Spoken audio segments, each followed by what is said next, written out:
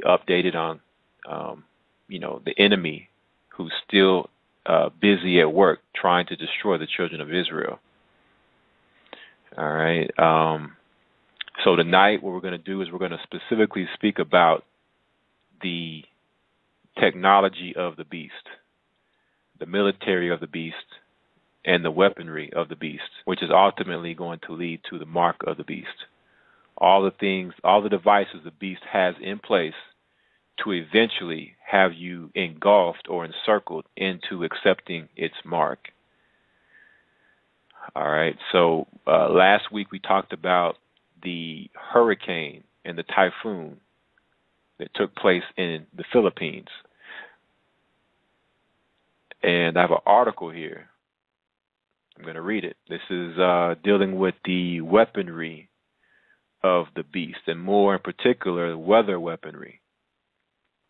This comes off of presscorps.ca, dated November 15th, 2013, and it reads, U.S. wages war against Philippines using its HARP weather WMD systems, or weapons of mass destruction systems. It says here, the U.S. military sea-based X-band radar was ordered to set sail out of its berth in Hawaii on March 23, 2013, on what the United States Department of Defense claims to be routine sea trials.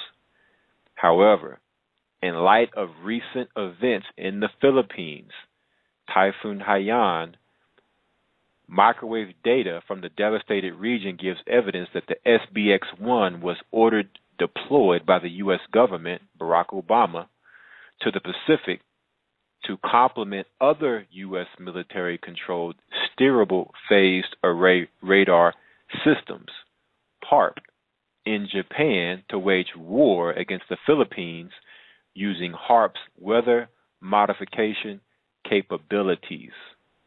The SBX-1 was deployed for geopolitical purposes as a U.S. military-controlled weapon of mass destruction, an act of war. The SBX-1's active electronically scanned array radar is mounted on a Russian-built fifth-generation CS-50 twin-holed semi-submersible drilling rig, designed to function in the type of adverse conditions often encountered in ocean operations.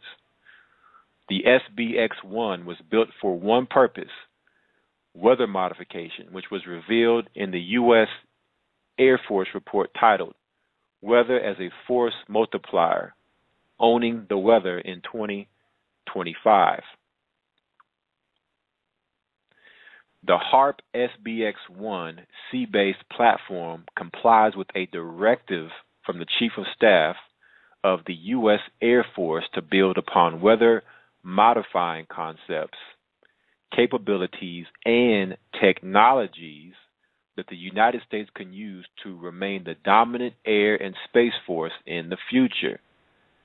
Presented on June 17, 1996, this report was produced in the Department of Defense School Environment of Academic Freedom and in the interest of advancing weather-modifying weaponry related to national defense and geopolitical purposes.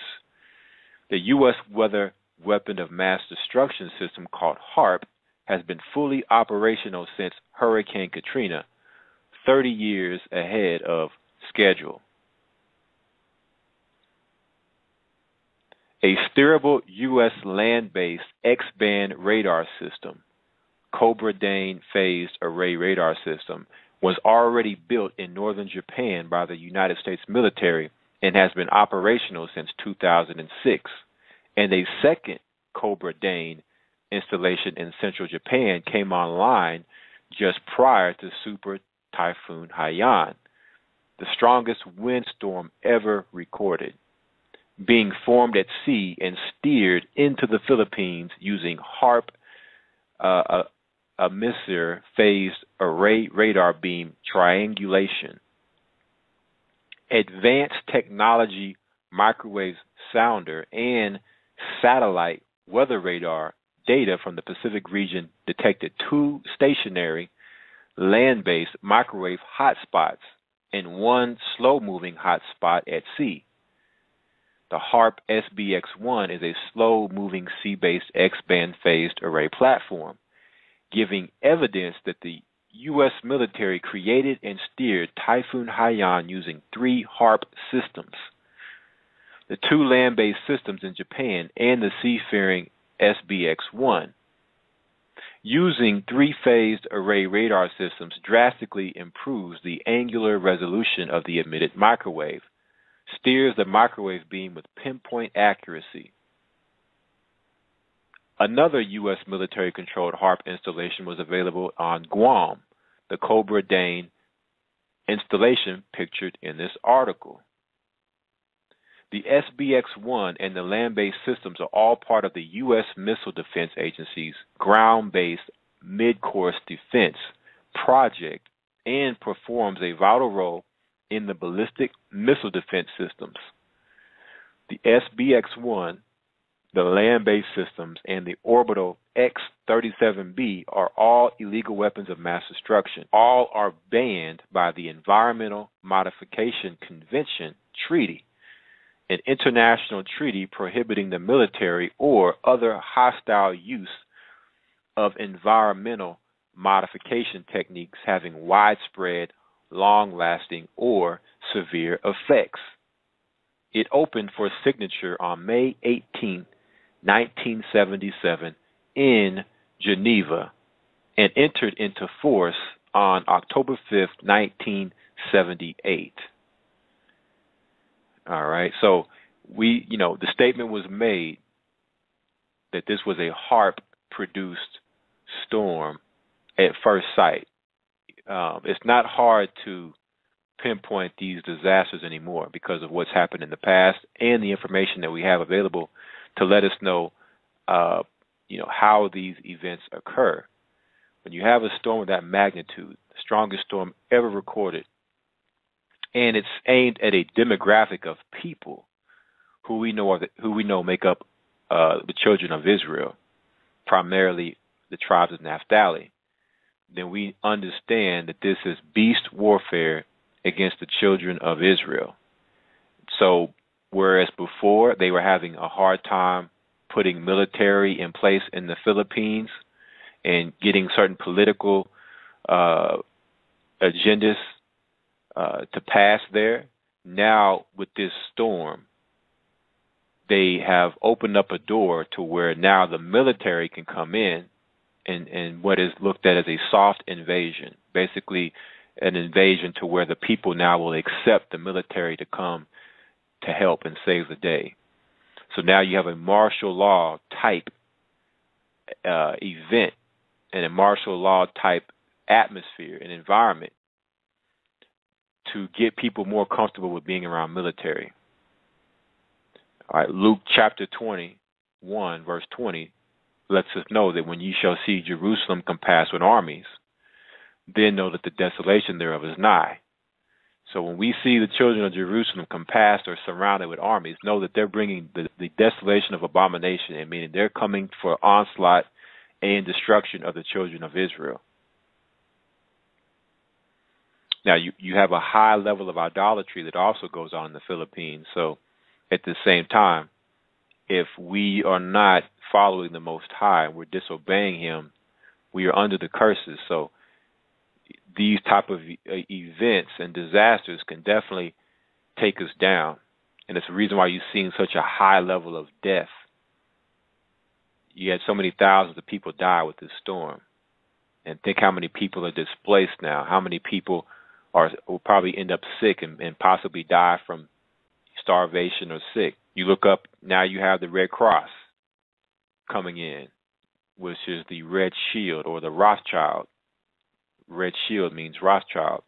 So now you have the Rothschilds coming in through Red Cross to bring in their vaccinations, their GMO foods, all the abominable things that they are physicians of no value to bring to the children of Israel. Now I want to read a scripture here, since we'll definitely be talking about this chapter. want to go ahead and get this scripture. Revelation chapter 13. Revelations 13. Now, when you read Revelations 13, it talks about two beasts. One that rises up out of the sea and one that rises up out of the earth. The first beast rises up out of the sea. We know it's talking about the ancient Roman Empire. All right, so Revelations 13 and 4 is talking about the ancient Roman Empire. And it says here, and they worshiped the dragon which gave power unto the beast. And they worshiped the beast, saying, who is like unto the beast? Who is able to make war with him? So understand, under the ancient Roman Empire, at that time, it was the greatest army and military the earth had ever seen. We know that Esau, or Edom, was blessed with the art of war. We also know that the Romans make up the race of Edom. So understand that this was then that nobody could make war with the beast. Well, fast forward to today, now you have the ancient Roman Empire on steroids with America, with the greatest military the world has ever had, greater than the ancient Roman Empire. Because now you look at the military that America has. During ancient Rome, they didn't have airplane fighter jets. They weren't able to drop bombs on people. They weren't able to rev up heart machines and cause weather warfare to where, you think it's nature, as they would call Mother Nature, or just natural disasters. Now they can take you down and make you think it's just natural when it's them behind it the whole time. So if this was ancient Rome in Revelation 13 and 4, and who can make war with the beast, think about who can make war with the beast now in today's time. It's the reason why you can't stop America and what it does through its military and weaponry of the beast. All right, if you drop down to verse 13, Revelations 13 and 13, which is talking about America, the second beast that comes up out of the earth, it says, and he doeth great wonders, so that he maketh fire come down from heaven on the earth in the sight of men. So understand, the first beast wasn't able to do this. Ancient Rome was not able to make fire come down from heaven. It wasn't able to drop bombs, nuclear bombs. All right, send in drones shooting hellfire missiles. So again, America is ancient Rome on steroids. Ephesians 6 and 12 tells us, we wrestle not against flesh and blood, but against principalities, against powers, against the rulers of the darkness of this world, against spiritual wickedness in high places. So now you understand they have satellites in the skies, space stations in the sky that can do attacks from space. They have airplanes and helicopters that can attack you from the skies. Spiritual wickedness in high places, chemtrails. How do you fight against these things in high places? How do you fight against HARP, weather warfare? And that's the reason why Paul goes into the next verse and says, take upon you the whole armor of the Most High, so that you may be able to withstand in the evil day, and having done all, to stand. So if we're not taking and putting on the full armor of the Most High, we cannot stand against this spiritual wickedness in high places, because we can't fight it with flesh and blood, meaning we can't fight these things physically. Spiritual war that we're fighting here. So we must equip ourselves spiritually. We must put down the idolatry. We must put down all the wickedness that the world has taught us, because this is spiritual wickedness we're talking about here. We must put it down to be able to withstand all of these devices. All right, so I just wanted to put that out there so as we go through, tie all this together. All right, now moving forward to the next article. This comes off the FBI's website, FBI.gov. FBI, starting in January, is going to have across the board 50 states that will have what is referred to as its next generation identification. And this is going into the technology of the beast. All right, I'm going to read some parts of this website so that you can understand what this means. Here's their vision. Driven by advances in technology, customer requirements, and growing demand for integrated automated fingerprint identification systems, services, the FBI has initiated the Next Generation Identification Program. This program will further advance the FBI's biometric identification services, providing an incremental replacement of current IAFIS technical capabilities while introducing new functionality. NGI improvements and new capabilities will be introduced across a multi-year time frame with a phased approach. The NGI system will offer state-of-the-art biometric identification services and provide a flexible framework of core capabilities that will serve as a platform for multimodal functionality. A full and open competition was used to award the NGI contract to Lockheed Martin Transportation and Security Solutions. This multi-million-dollar contract will consist of a base year and the potential for up to 9 option years. So it talked about this platform having a multimodal functionality. We talked about last week the drone that was multimodal. This was a transformer drone that they're developing that has the ability to fly in the air. It can dive into the sea and transform into a sea drone, and then it can get close to land and transform into a land drone. So a transformer or a multimodal drone. So here it is, this next generation identification system by the FBI is a multimodal functionality-based biometric platform. So let's read about some of these biometrics that they are incorporating within this system. It says NGI will be the cornerstone that enables CGIS to meet its growing and evolving mission and continue to build its reputation as a global biometrics leader. NGI program mission and goals.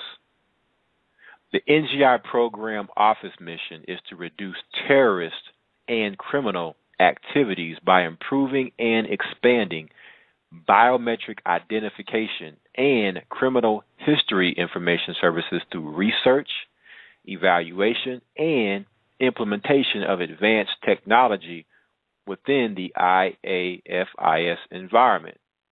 So they're using the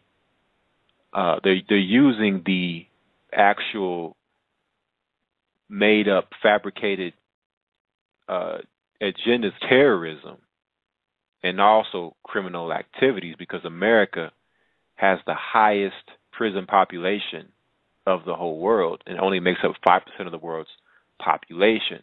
So through this so-called quote-unquote terrorism and criminal activity, they're using that as a premise or a pretext to now say, okay, we need to put biometrics in place to be able to identify these terrorists and criminals. It reads, its goals are as follows: public safety and national security. So they're saying we're going to do this for your safety and for your security. Next, biometric leadership. So they want to show that they're the leaders in biometrics. Third, efficiency improvements, to show that they've improved with their efficiency with this technology. Privacy and data protection. So they're promising you privacy and the protection of your data, which we know is a lie because this whole system that they are implementing is a surveillance system. And fifth, smooth transition to make everything run smooth. It says NGI is a collaborative effort among the Bureau, the CJIS Advisory Policy Board, and members of the Compact Council comprised of local, state, federal, and international representatives. Drivers and requirements: flexibility, capacity, accuracy, response times, additional functionality, interoperability, availability. All right. So the NGI capabilities, number one is quality check automation. Basically saying that they're going to bring good quality with this system, being able to do things faster, more efficient, more smoothly, less error. Number two, interstate photo system enhancements. With this particular point, they're saying that now they'll be able to easier identify people through facial recognition, whether it be tattoos, scars, marks. They'll now be able to easier identify people through facial recognition technology. Number three, disposition reporting improvements. All right, so this basically is going into options that will include the electronic submission of disposition data via the interstate identification, basically being able to share information across a broad spectrum of different consumers or whoever's using this system, connecting it to federal courts. 4, advanced fingerprint identification technology. This will provide faster, more efficient identification processing, increase search accuracy, improve latent processing services, and allow for seamless searches of 10 flat fingerprint impressions for non-criminal justice purposes. All right, it says here, it's going to provide law enforcement and partnering agencies with rapid mobile identification services to quickly assess the level of threat that an encountered individual poses. So basically to be able to easier and quickly identify threats using a minimum of 2 or a maximum of 10 fingerprint images, flat or rolled. RISC currently conducts an automated search against limited population of approximately 2 million records. All right, 5, enhanced IAFIS repository. All right, so this will improve the overall effectiveness of the IAFIS, develop new and streamline existing internal user processes, and provide new search and response services to the FBI's customers. 6, real quick, number 5, it says this repository will provide the submission of iris data, provide retrieval capability, provide iris search capability, and provide iris maintenance capability. So now iris scans, to be able to scan your iris, because again, all of these are biometrics. All of these are things that are unique to each individual. No two people are the same. And the beast understands and knows this. 6, FBI National Palm Print System. The NGI program will include the capability for the IAFIS to accept, store, and search palm print submissions from local, state, and federal law enforcement and criminal justice agencies. The National Palm Print System will provide a centralized repository for palm print data that can be accessed nationwide, providing our customers with an additional tool to solve crimes. So you got fingerprints, you got facial recognition, you got iris scans. You have palm prints, multimodal biometrics. So it says the future of identification systems is currently progressing beyond the dependency of unimodal, for example, just fingerprint, biometric identifier towards multimodal biometrics, for example, voice, iris, facial, etc. So they're moving out of the old system of just being able to identify people through fingerprints to now we need more biometrics, voice, iris scans, facial, palm prints, and your fingerprints. The NGI program will advance the integration strategies and indexing of additional biometric data that will provide the framework for a future multimodal system that will facilitate biometric fusion identification techniques. The framework will be expandable, scalable, and flexible to accommodate new technologies and biometric standards and will be interoperable with existing systems. Once developed and implemented, the NGI initiatives and multimodal functionality will promote a high level of information sharing, support interoperability, and provide a foundation for using multiple biometrics for positive identification. So what they're saying here is that if we're able to get all of your biometrics, we can be more accurate with identifying people. There's less room for error. This is how they're selling it. All right. So there's a little bit more on that site, but more so designed toward the stakeholders, privacy considerations, and things like that. So if you want to check that out, you can go to the FBI.gov. It's on the FBI's official website and see exactly what they're doing with this system. And again, this is the technology of the beast, biometrics. Whole agenda to be able to control you is it must be able to identify you. It must be able to track you. And this goes into, let me get the scripture here.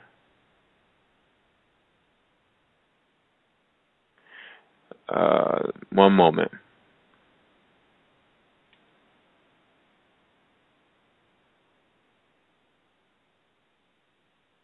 When the scripture in Revelation 13 talks about the mark of a man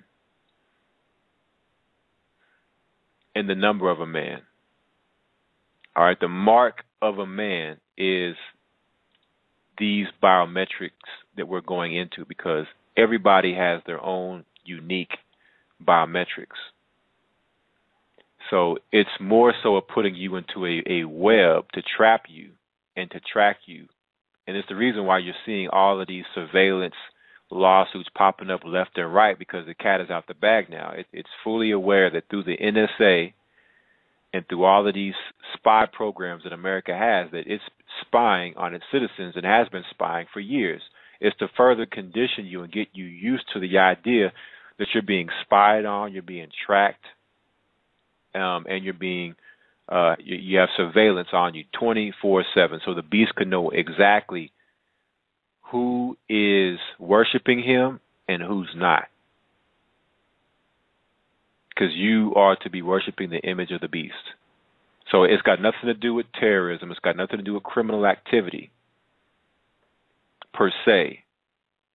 Those that keep the commandments and faith of Christ will be considered terrorists and criminals. That's where they'll shift that from. So it's got nothing to do with the terrorists and criminals they're talking about now. It's got to do with those future terrorists and criminals that they will eventually change the narrative over to. And you see these things, you think, man, this is straight out of a movie, straight out of a science fiction movie. But the thing of it is, it was never science fiction. It was real the whole time. It's just the technology is just now being shown to you what they've always had. Because now they're even further advanced with their technology. The beast technology is even 50 to 60 years more advanced than what we know.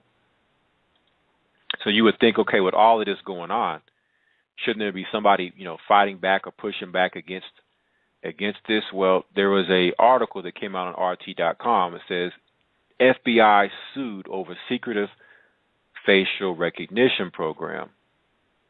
June 28, 2013. So you would think, okay, well, if this is such a great program, and this is for our national security and public safety, then why is this so secretive if it's so good?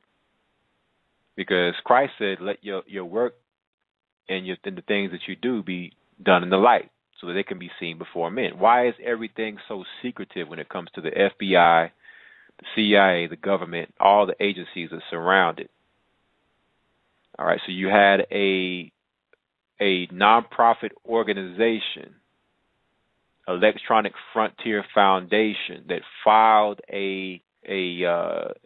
actually are suing the FBI for its inability to comply with multiple Freedom of Information Act requests filed last year. So this group has been asking for the FBI to comply with the law, and the FBI has basically just said we don't have to, or, we're not going to. So they can break the law, but if you get caught jaywalking, you're going to get a ticket or you can go to jail. All right, so it just goes to show you the beast, who could make war with the beast.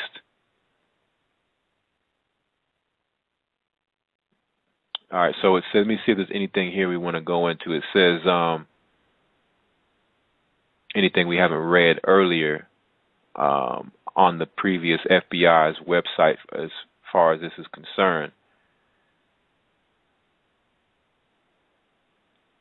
All right, so it's pretty much going into the same information that we just read, but just the fact that this group is suing them. Now, the ultimate goal is for the FBI to transition this technology out of the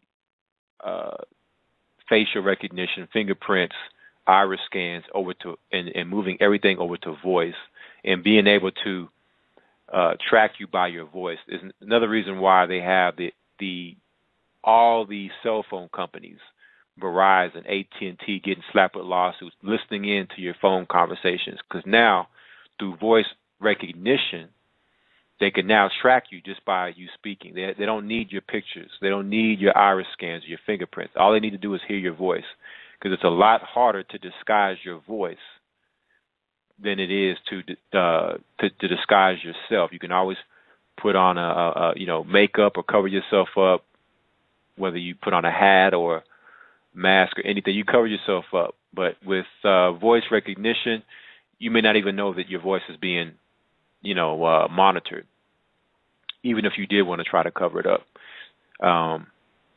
So that's what it's moving into, is voice recognition. And then that way, if they are monitoring phone calls, they don't need, they're not going to be able to see your face on a phone call. They need to be able to know, okay, whose voice is this talking? Put it in the voice database, and we're going to pull up who this person is talking. Or if you're out and they're, you're in a crowd and they can't maybe get a fix on your face, then they'll be able to pick up your voice. They'll be able to, hone in and pick up your voice out the crowd and know who you are. That's what this particular system is moving into. So it's all about moving into a bigger, better, and faster biometric system. All right, now speaking of biometrics and going over into voice, which is equally as important as going past the biometric point, because once they have your fingerprints and your iris scans and all of that, they have that in. Now they need more. They need your voice. Now going the next step past your voice is going to be DNA. So here's an article of RT.com. It says, Texas drivers pulled over at random, told to turn over blood, saliva samples. Passed. November 20th, 2013. It says, dozens of Texas drivers have been stopped at a police roadblock where they were then directed into a parking lot and forced into surrendering blood, saliva, and breath samples in a study that has upset civil liberties advocates. So you see how they always get you with the explanation, well, this is a study we're doing. Well, what type of study are you doing? That's the question I would have for somebody that wants to take my blood or my saliva at a routine traffic stop, roadblocks. You don't need my blood or my saliva because they want to get all of this in a database. It says the National Highway Traffic Safety Administration admitted it was attempting to conduct a government study meant to determine the number of drunk or drug-impaired drivers on the road at any given time. So we've talked about the terrorists. We talked about criminal activity. Now the excuse is drunk or drug-impaired drivers. We need to see if you've been drinking or if you're drug-impaired. That's the pretext for them to take your blood and saliva. That's what they're saying. There's a quote here. It just doesn't seem right that you can be forced off the road when you're not doing anything wrong. Kim Cope, who said she was forced to the side of the road while making her way to lunch, told NBCDFW.com. I gestured to the guy in front that I just wanted to go straight, but he wouldn't let me and forced me into the parking spot. The tests were made even more mysterious when reporters alerted to the situation by concerned drivers were unable to find any officers in the Fort Worth Police Department who had been involved. The NHTSA only admitted its involvement after local media sought answers. So again, they hid themselves and acted like they weren't involved in any of this until the media brought it out. The department, which says its mission is to save lives, prevent injuries, and reduce vehicle-related crashes, maintains that participation in the research was completely voluntary. But Ms. Cope said she felt trapped during what seemed to be an investigation. Trapped as in maybe like a web, how you would be trapped in a spider's web or a net. So she felt trapped and felt interrogated in an investigation.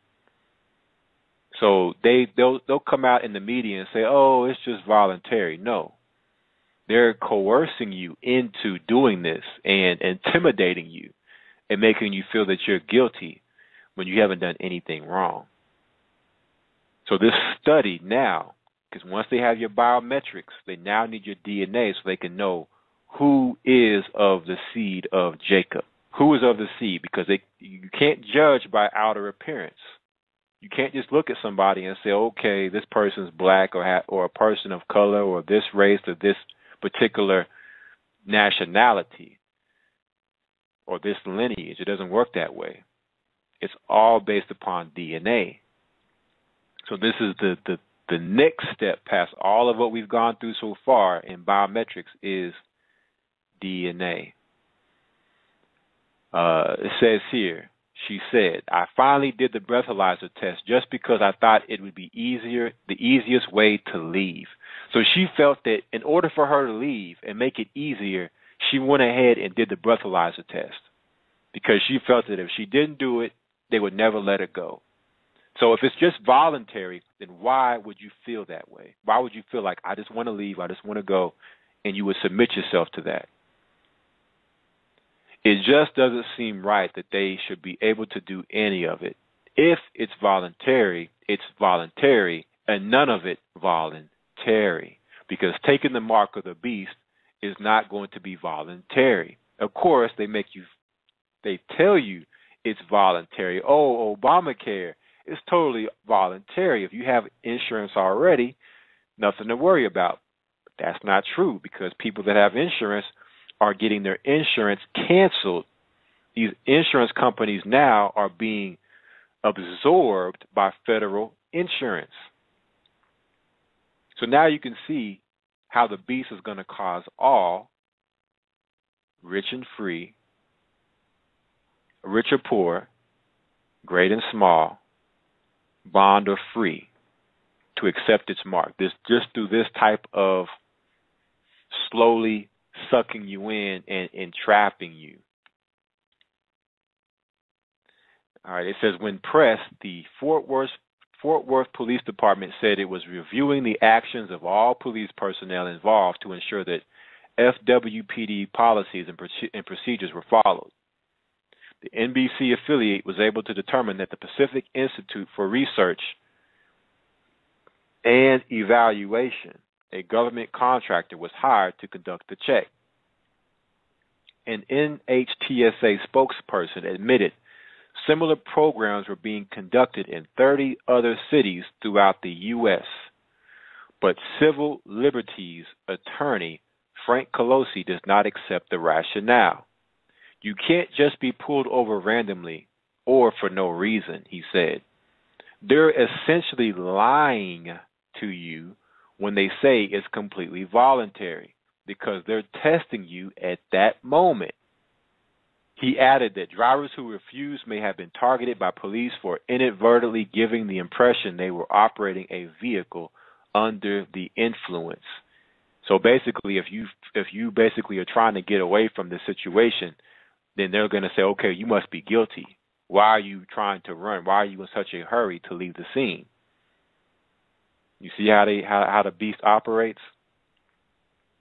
And they're using law enforcement. They try to use the law to justify this because you feel intimidated just being around a police officer, just because you know what a police officer may or may not do. So you already feel a certain type of way around police, especially if you are people. All right, we don't want no parts of the police. Even if we totally haven't done anything wrong, you feel a certain type of way being around police. All right, it says here, he also told NBC that fine print on the form told drivers their breath was being tested by passive alcohol sensor readings before the consent process has been completed. So that they have the technology already in place testing you, test your breath just by you speaking to the police officer. So you're already being tested. You see, without even them doing anything and injecting anything or putting anything in your mouth, anything. You're being tested just by speaking. So how is this voluntary? This oddity comes just months after Texas state troopers were caught on video conducting vaginal and cavity searches on female drivers at the side of the road. The videos quickly went viral, and attorneys for the women filed federal lawsuits against the troopers. It's ridiculous. Peter Schulte, a former Texas police officer and prosecutor, told the New York Daily News earlier this year, I was a law enforcement officer for 16 years, and I never saw anything like it. And the reason he never saw anything like it, because we are now in the age of the mark of the beast. We are now in the age of the technology of the beast. And it in being invasive and invading your space, wanting to know everything about you. We talked last week about Google, how Google is a search engine platform set up and strictly designed to know everything it is about you based upon what you like to search for or what you browse the internet and do or say.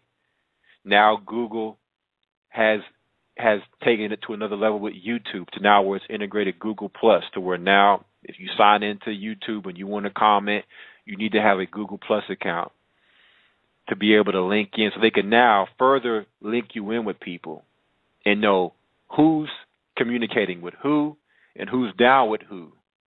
Because again, it has to be able to identify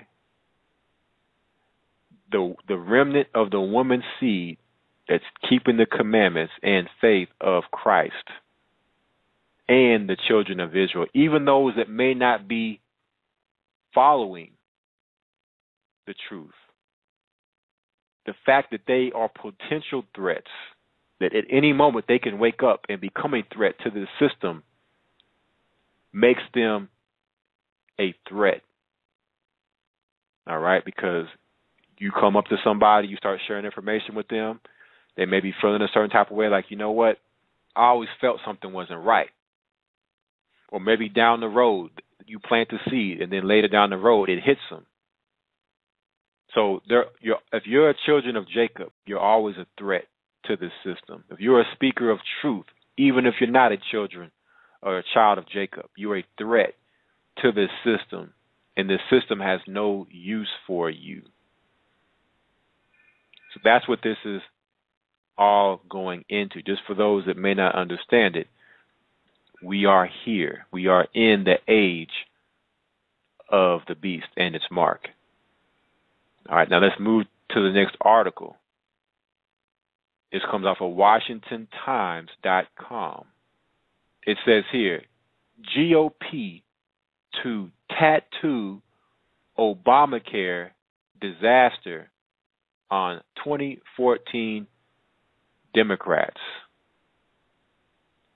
And this is dated Thursday, November 21st, 2013. It says here, Republican National Committee Chairman Reince Priebus vowed Thursday that his party will tattoo Obamacare on the foreheads of vulnerable Democrats going into next year's midterm election cycle.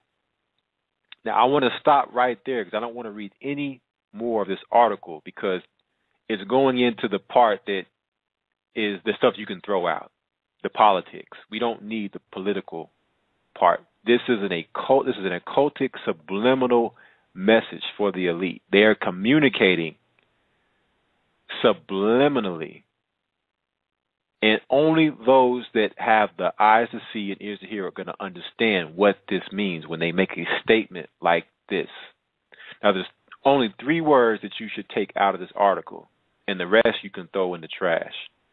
Those 3 words are Obamacare, tattoo, foreheads. Those are the 3 words that are being thrown out as buzzwords or keywords to tie in what this is all about, what Obamacare represents. Let me read the scripture. Revelations 13, verse 16. And he causes all, both small and great, rich and poor, free and bond, to receive a mark in their right hand or in their foreheads, and that no man might buy or sell save he that had the mark or the name of the beast or the number of his name. All right. So if you understand this scripture, then you should be able to put 2 and 2 together to know that inside the Obamacare, within its literature, RFID, or a Class 2 radio device implanted in the skin. We know that's in Obamacare. We've been talking about it for years, several years. That's 1. 2, this particular government official is talking about tattooing Obamacare on foreheads. So, again, they're putting it right in your face subliminally. They do it through Congress and the government when they have all of these government debates and meetings, and whenever they speak, their speakings. They do it in movies, do it in TV shows, they do it in music videos, they do it in sports, all forms of entertainment. There are subliminals being thrown out there. So I wanted to bring this article out to show you how they'll throw that out there, but then they'll come in with a bunch of government political madness that's got nothing to do with anything to completely throw you off from the real message that's being conveyed with that statement. And they do the same thing with movies. They'll fantasize a movie when the movie is putting the truth right in your face. All right, so if you read this article, you really don't need to read the article, statement that was made, and throw the rest out. Obamacare, tattoo, and foreheads. All right, now we have, let's see, about halfway through our news. We're going to take a real... Now, let's talk about, now that the beast is putting these measures in place to be able to track you, to be able to trap you. We're going to go back to Revelation 13. Because what if you don't want to be tracked? What if you don't want to be trapped? What about those that fight back? What about those that aren't with whatever the beast is telling them to do? You know, whatever they're implementing and instituting for you to like, you know, whether it's following these pagan holidays or, you know, having a certain type of status in life, you know. What if you're not down with any of that and you just want to live a simple life? You want to have your own land and have your own garden and not be any dependent upon anything that they're giving out. What about these people? Revelations 13 and 15. And he had power to give life unto the image of the beast, that the image of the beast should both speak and cause that as many as would not worship the image of the beast should be killed. So for those of us that want no dealings with the beast when it comes time for separation, and even up until the separation, the beast is going to have those people hunted down to be killed. How is the beast going to accomplish this? Well, we already know that they have surveillance and biometrics in place to be able to track you, identify you. That's one of the main reasons to have that in place, is to track those down that are going against the beast. For those that do worship the beast, their reward will be the mark. They will be able to take the mark to show their allegiance to the beast so that they can continue to operate within the system of the beast and continue to chase after that image and then continue to wander after the beast. So what is the beast going to use to come after those? Let's see.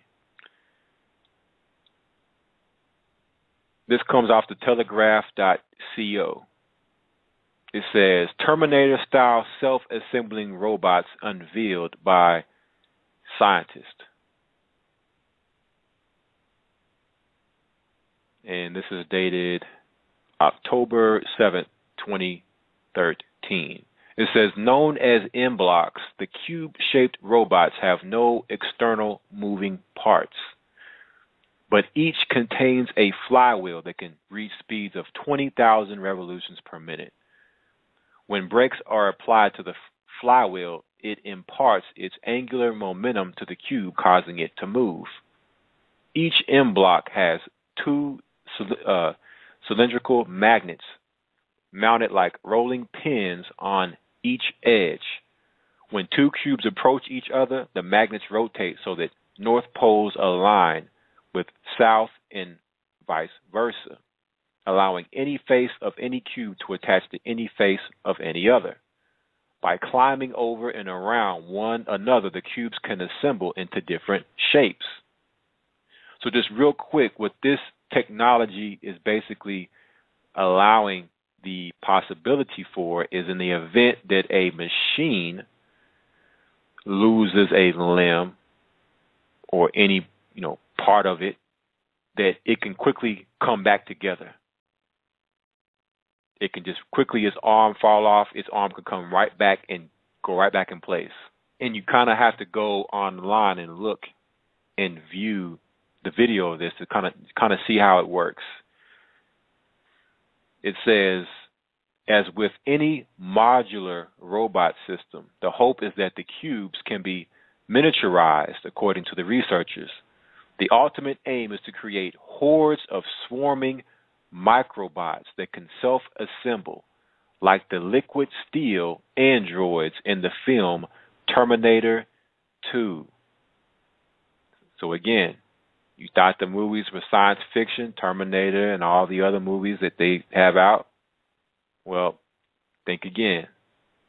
Their mission is to have this technology to be exactly like Terminator 2, where the liquid steel, if it gets shot off or whatnot, it can come right back together like nothing ever happened.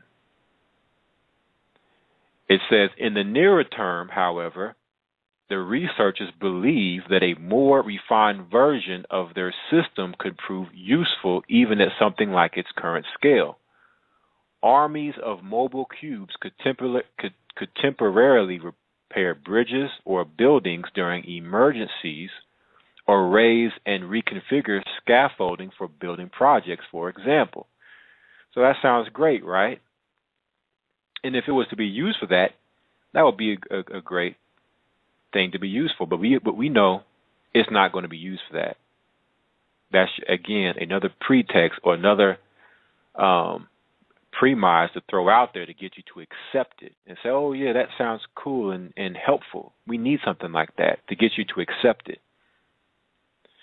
It says they could also assemble into different types of furniture or heavy equipment as needed, and they could swarm into environments hostile or inaccessible to humans, diagnose problems, and reorganize themselves to provide solutions. In the vast majority of other modular systems, an individual module cannot move on its own, said Kyle Gilpin, postdoc at MIT's Computer Science and Artificial Intelligence Laboratory. If you drop one of these along the way or something goes wrong, it can rejoin the group. No problem. Meanwhile, Hod Lipson, a robotics researcher at Cornell University, described the M-Block as a low-tech solution to a problem that people have been trying to solve with extraordinary high-tech approaches. They showed several modes of locomotion, not just one cube flipping around, but multiple cubes working together, multiple cubes moving other cubes, a lot of other modes of motion that really open the door to many applications, much beyond what people usually consider when they talk about self-assembly, said Lipson. In an ongoing work, the MIT researchers are building an army of 100 cubes, each of which can move in any direction, and designing algorithms to guide them. We want hundreds of cubes scattered randomly across the floor to be able to identify each other, coalesce, and autonomously transform into a chair or a ladder or a desk on demand, said MIT research scientist John Romanishin. So these are the creations that the beast is putting into effect. The ability for self-assembly, because we know that they have the drones, we know that they have the robots, but what in the event that gets damaged? So now they're looking to make it to where you won't be able to destroy these machines. They'll just come back together, like in the movie Terminator. You can shoot it, you can hit it, you can do all these things to it, and it'll just come right back together like nothing ever happened. So this is the technology that the beast is putting in place to help it fight against those who are opposing the beast and refusing to worship its image and take its mark. Last week we talked about the Transformer drone. All right, so we have a drone article here. Let's talk about more military and weapons of the beast. Solar drones to stay aloft for years at a time. And this comes out before it's news.com. October 18, 2013. It says, even as the debate continues over the scope of drone warfare and surveillance, significant upgrades continue as the drone industry booms. Now let me ask a question. Why would the drone industry be booming? You see how the drone industry is a booming one and on the rise? Just like how Terminator was called, I think, Terminator 3, Rise of the Machines? Recently, we have seen the Navy successfully test autonomous drone takeoffs and landings at sea with Boeing, while Boeing has begun to retrofit its decommissioned F-16s into pilotless fighter jets, meaning that these drones are now showing the capability to think for themselves. They have their own brain power, their own way of thinking, just like in Terminator. When the machines took over, they started to develop artificial intelligence, and eventually they took over and waged war against people. So that's what is also undergoing with this technology, is for machines to be able to think for themselves. They don't need people to control them. They can do whatever they want to do. This trend toward a future of autonomous fleets of large-scale warfighters is developing in tandem with the trend toward miniaturization and the mimicking of nature itself to hide each drone tech in plain sight.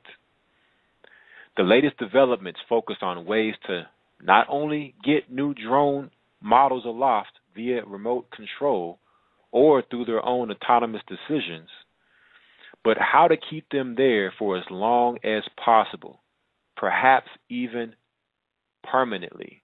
Okay, if I'm running from one of these drones, I could just wait it out, and it eventually will have to go back and refuel. But not with the technology they're coming up with. These drones can fly and never have to land.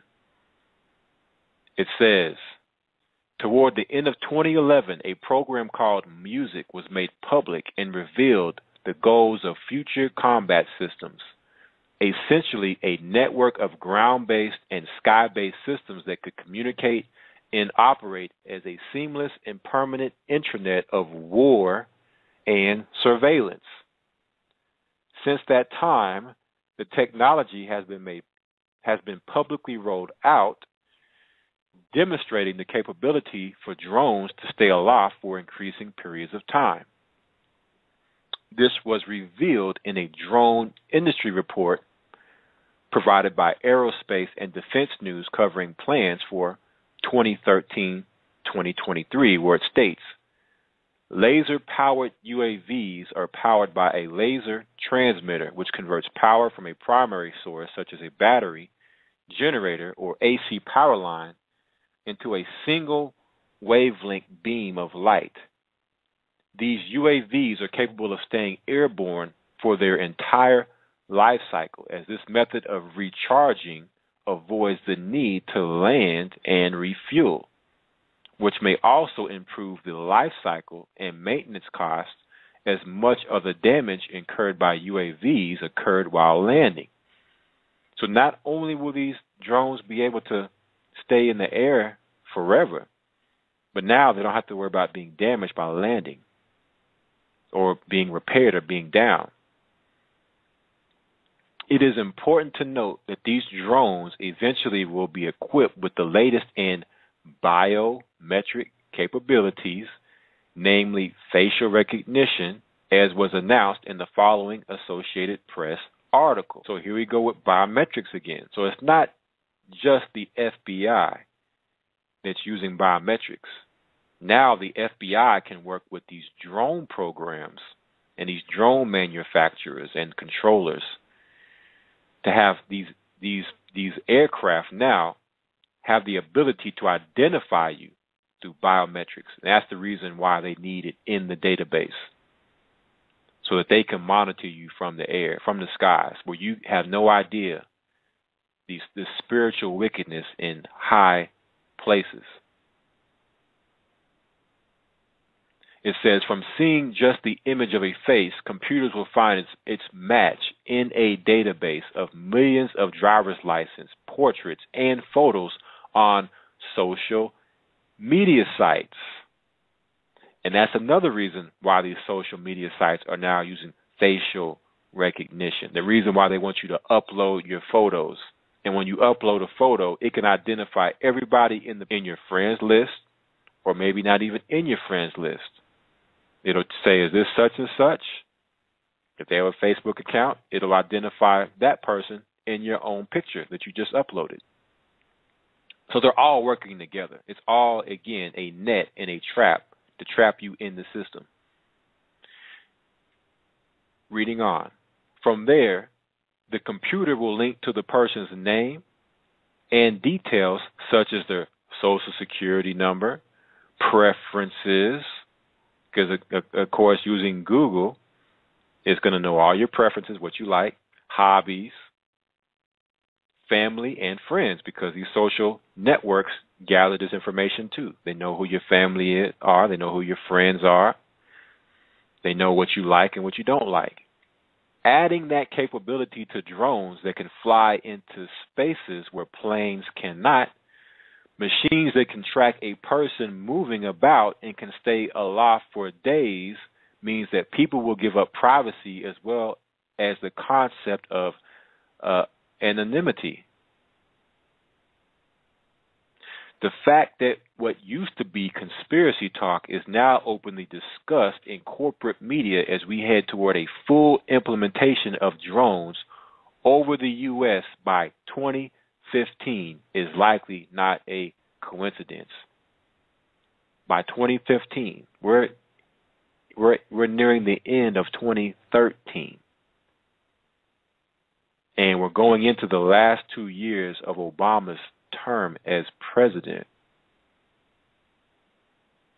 So you know they have to get this thing really, really ramped up within the next 2 years of a lot of things happening. You know, I don't see any other president or any other guy coming in and replacing Obama. Obama's the 44th president. That he's hit the high Masonic number of 44, the occultic number 44, which is the number for Saturn or Satan. And nobody's ever been able to do what he's done. So they had to have this thing going before the election time, even though the elections are a total sham. But they had to put it into the eye of the public. They had to have a reason why the election process has to stop. And they have everything in place to bring about that exact reason that the American people, that the American sheeple will accept. Here it says, with this as the backdrop, there have been some recent announcements in the area of solar-powered drones that bear watching. And here's my thing. They're willing to invest and put money into solar-powered drones. But why not put money and invest more into solar-powered homes and solar-powered buildings to where you don't need electricity? See, they'll put the technology for where it benefits them. But for where it benefits you, they can't do that because they lose control. Now you can be self-efficient. If you don't need their electricity, you don't need their electricity companies. You don't need to pay that money. See, they need to keep the slaves on the plantation. They need to keep the slaves continue to wean and suckle off the beast in the urban areas, the inner cities, close to the beast. They don't need you out away in the suburbs and in the countryside where you can self-sustain.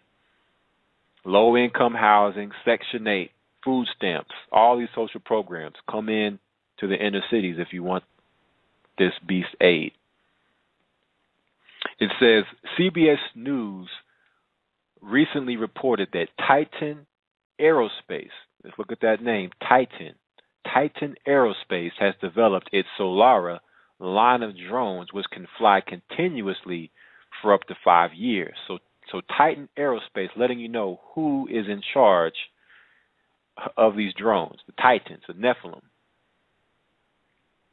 All right, Esau,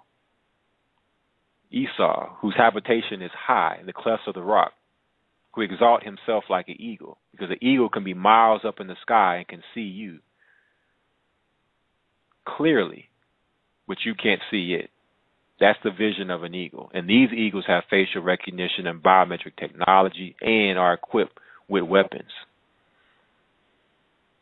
It says the largest Solara will be 60 meters wide and have the ability to carry about 250 pounds. Cruising speed for the Solara is about 65 miles per hour. and the unmanned craft will have an operating range of over 2.8 million miles. The Solaris series are designed to be a fraction of the satellite, but operate many similar tasks such as surveillance, crop monitoring, weather and disaster oversight, or any other monitoring that low-altitude satellites track. Titan Aerospace is based out of New Mexico, and a report from Breaking Defense finds that the defense and intelligence customers such as the CIA, NRO, and NGA are the most obvious interested buyers. So the CIA wants these drones. The company has reportedly held preliminary talks with intelligence agencies about the use of the Solar aircraft. The Solar concept is also being offered as the next gen tech to be applied to already existing micro drones that are designed to mimic nature. In May of this year, I covered the announcement of a 3D printed drone called RoboRaven that utilizes 3D printed components to produce a first of its kind, independently flapping wings. The new version of RoboRaven features solar cells added to its wings. Because RoboRaven's large wings have enough surface area to create a usable amount of solar energy, the team decided to incorporate flexible solar cells into them. The captured solar energy is then used to supply RoboRaven's onboard batteries. These new multi-functional wings will shape the future of robotic birds by enabling them to fly longer, farther, and more independently because they will be getting their power from the sun, says ME PhD student Luke Roberts, a member of the RoboRaven team. As noted by Ars Technica, the concept of solar-powered flying machines has existed since the late 1970s. So they've had this technology since then, the 70s. But just now is being incorporated into drone tech in an effective way. And lest anyone believe that this technology is not intended for full use over the U.S., an interesting map is offered in the Ars Technica article linked above showing the range of the solar drone Solar 50. Ars concludes as follows. Titan already has customer reservations for the first 3 of its Solar drones, 2 of which are intended to serve as communication relays, though the customer has not been identified. The first will be delivered in February, with manufacturing ramping up for a monthly delivery starting in April. When we begin to put these pieces together, the ones that are fully out in the open, we can look at what exists overseas for guidance as to what will be arriving in America. As we now know through the latest Snowden revelation, the NSA has been instrumental through a special division to accumulate data on targeted individuals, which has been used in at least one case to kill an alleged associate of bin Laden. So everything they're doing overseas with these drones, they're going to be doing in America. And it's only right because you reap what you sow. It's only right that if American citizens stand by and say nothing when innocent people get killed in Pakistan and in Yemen and Afghanistan and all the other Middle Eastern countries by these drones. It's only right that it come back on you. Because if it's no big deal for them to get bombed, then it shouldn't be no big deal for you to get bombed or shot at or to be tracked. I like to typically conclude these drone articles by showing the following 2 videos as they highlight the massive scope of what can be observed, as in the first video, and plans for expanding surveillance and killing right down to the insect and nano level seen in the second video. With up to 110 drone bases inside the U.S. having been announced, and the U.S. government still framing the legal justification for killing Americans. While corporate media yells for whistleblowers to become targeted individuals, we'd better learn what's in store for us and speak up now before it's game over.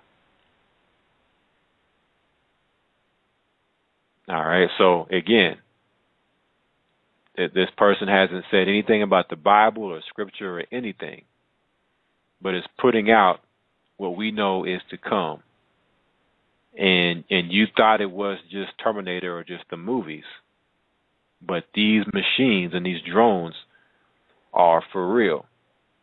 So for somebody that says, okay, well, I don't think it's anything like that, NDAA, no big deal, drones, no big deal, when you put them all together, and no big deal. Well, next article, Forbes.com. Campaigners call on the United Nations to ban killer robots. And this comes November 13th, 2013. So obviously somebody out there thinks that it's a big deal, that they're starting to see these robots taking over and think that they better, do something about this before it gets out of hand, as the last article stated. It says here, campaigners have ramped up their calls for the UN to ban the creation of killer robots capable of making their own combat decisions without human intervention. The idea of killer robots like the Terminator or killer AI systems like Skynet that take human matters into their own hands may seem relatively far-fetched to some, but although neither form of weapon has been created yet, movements like the aptly named Campaign to Stop Killer Robots want the United Nations to take action now.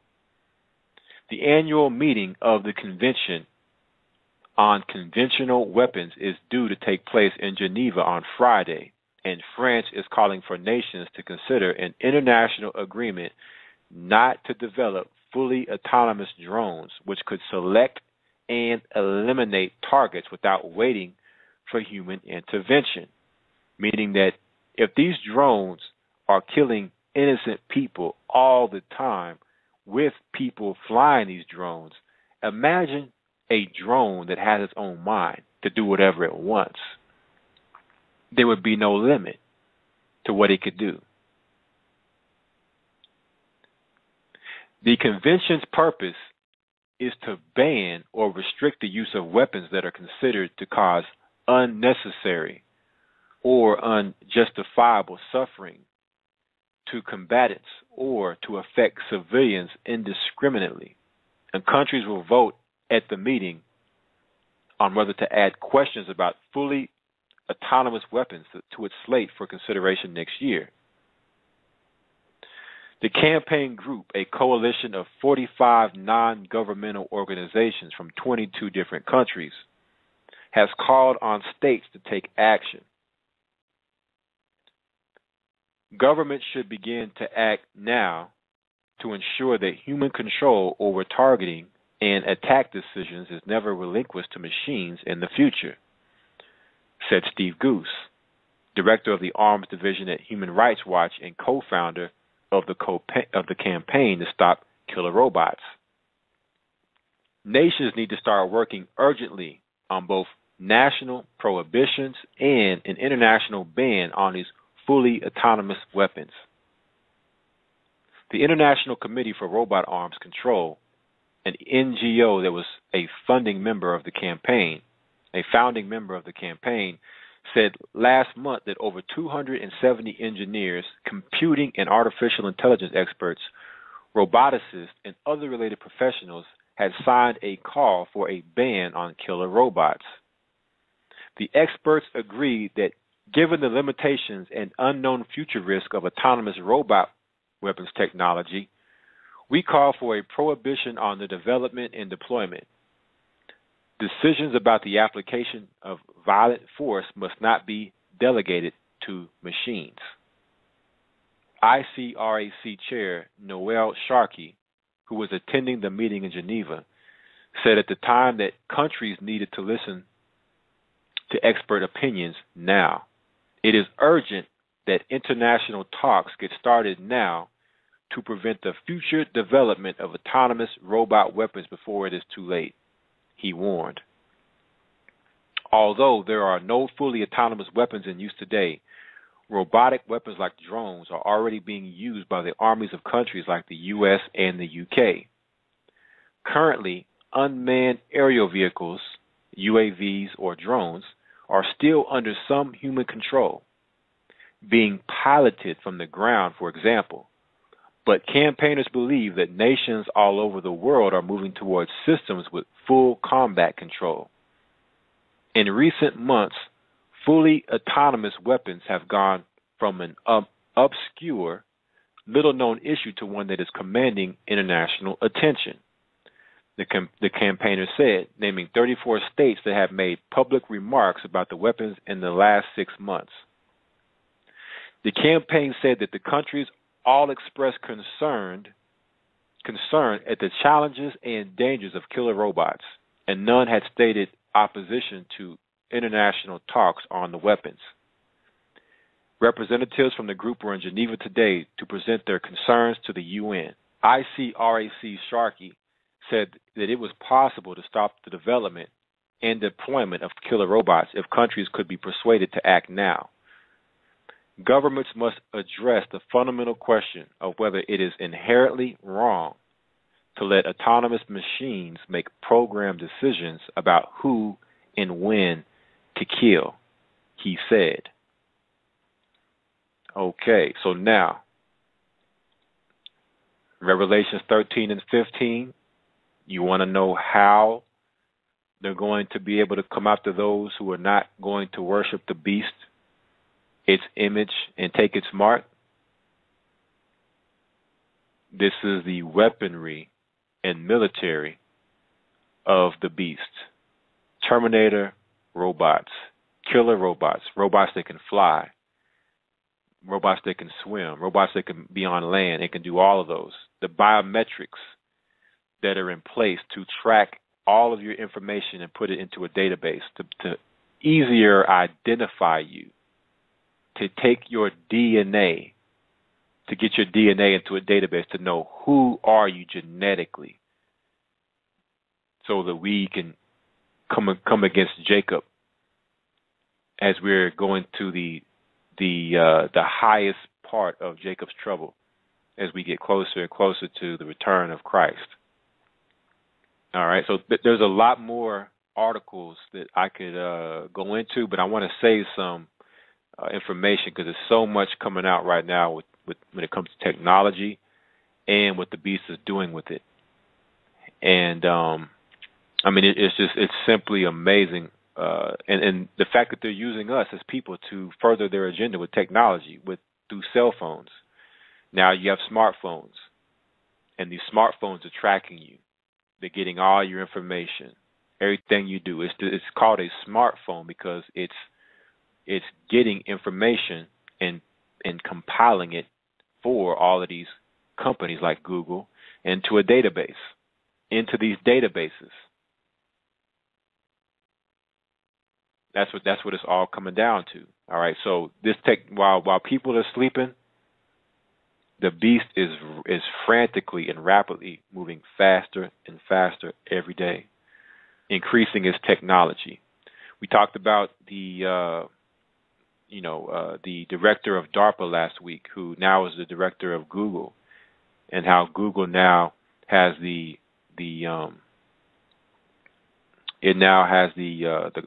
copyrights to the electronic tattoo or the digital tattoo.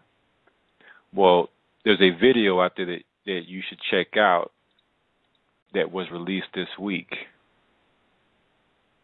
The video is called Alert, RFID chip readers at Walmart. The mark of the beast is here in Virginia. So now what they're doing at Walmart, which stands for martial law, and it will be a martial law hub. That's what Walmart is all set up for. Now they have Obamacare health machines, touch screens that now have RFID readers underneath for you to scan, eventually scan your hand, but to scan an RFID. And for you to go through the speaking machine, you have a woman or a man that's speaking on the screen, asking you questions about your health and your family, and you're just tapping away at the screen, giving it all your information, and it's talking to you, letting you know Obamacare is mandatory, and this is the image of the beast. This is the beast speaking when it says that the beast shall be able to speak. It's speaking through all of these different platforms, through entertainment, through technology. It's all around it. It's the matrix that is, has been kind of fantasized in the movie Matrix.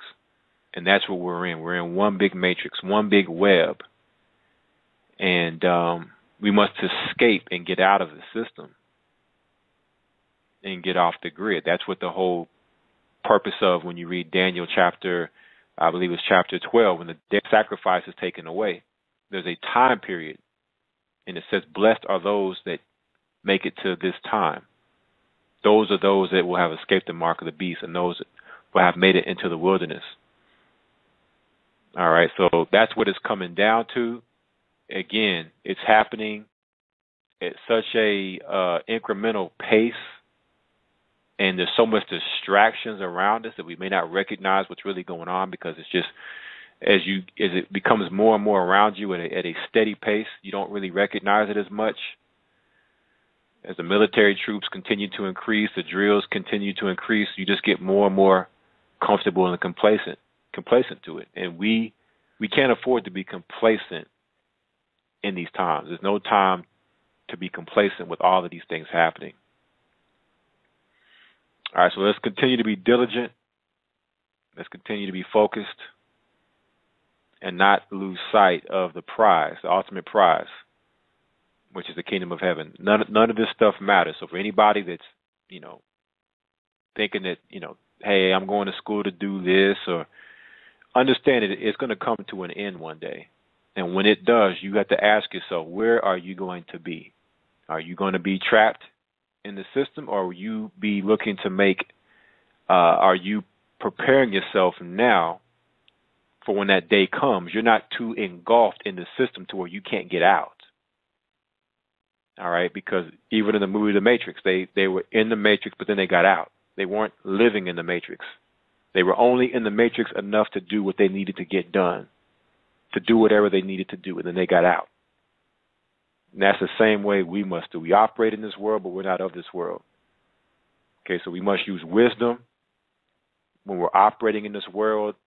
Christ said, be wise as serpents, harmless as doves. Understand how they're setting this up to come after those that are going against the beast, those that are against its image. We are anonymous. We are legion. We do not forgive. We do not forget. Expect us.